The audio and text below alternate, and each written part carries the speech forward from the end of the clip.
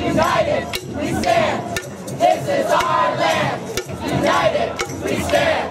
This is our land. They got bailed out. We got sold out. This happened in Greece. This happened in Greece. This happened in Spain. This happened in Spain. This happened in New York. This happened in New York. And it's happening here. This is happening here. This is our world.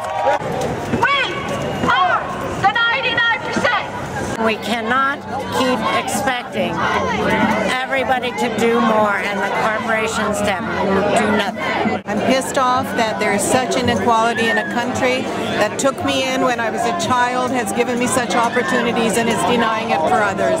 This is happening.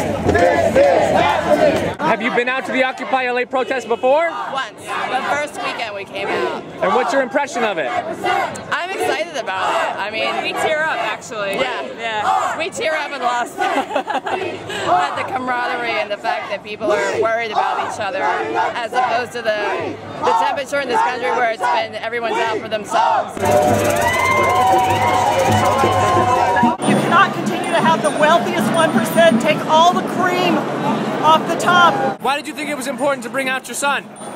Because he got grounded this week.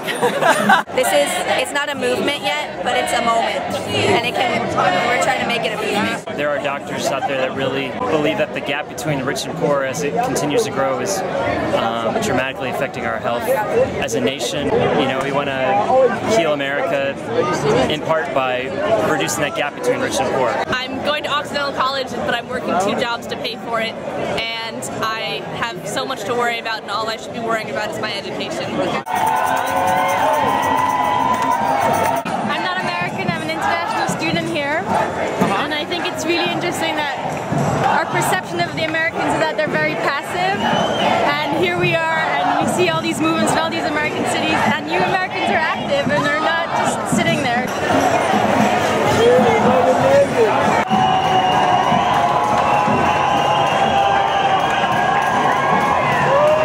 When such a small concentration of Americans controls such a large percentage of the wealth, inevitably people don't have jobs, can't pay back their student debt, because they don't even have access to the system that is supposed to be the American dream. I am part of the 99%, and I think we need a just distribution of the wealth. I am here to not only represent educators and to represent students who are struggling in this economy, but everybody who has had their futures stolen from them by Wall Street.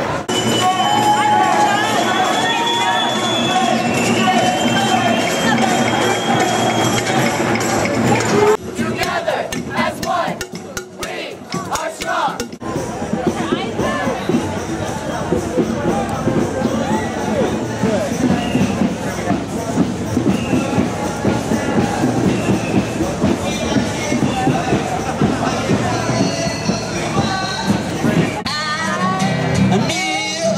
Before the whole white nation, may we all be saved. We are not for our money being spent and wasted on killing people in Afghanistan. Bring our troops home.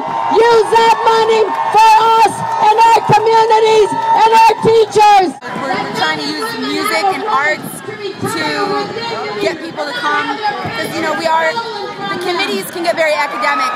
We're here all day doing workshops, committees. We're not just sitting in our tents smoking weed.